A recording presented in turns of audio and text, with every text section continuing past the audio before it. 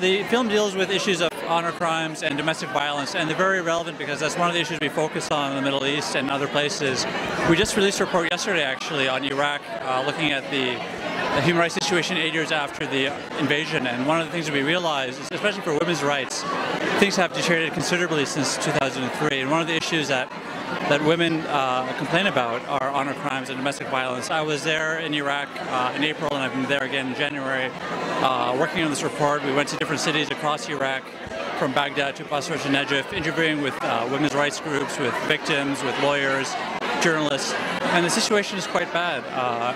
And what we see is that within the laws of Iraq, the criminal code, there's actually provisions that protect people, perpetrators who kill women. As long as it's done for reasons of honor, you can actually get a reduced sentence under Iraqi law. If you beat your wife, it's actually permitted to discipline your wife under Iraqi law. So those are things that we're working to really resolve and to change. So it's a very relevant issue, especially in Iraq and other parts of the Middle East. And given my specific interest in this issue, I think I'm really looking forward to seeing the film again tomorrow.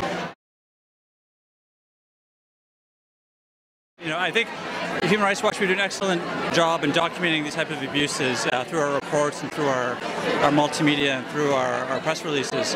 But sometimes with film, it's a whole different medium. People can actually, put a face to the violations and to the issues.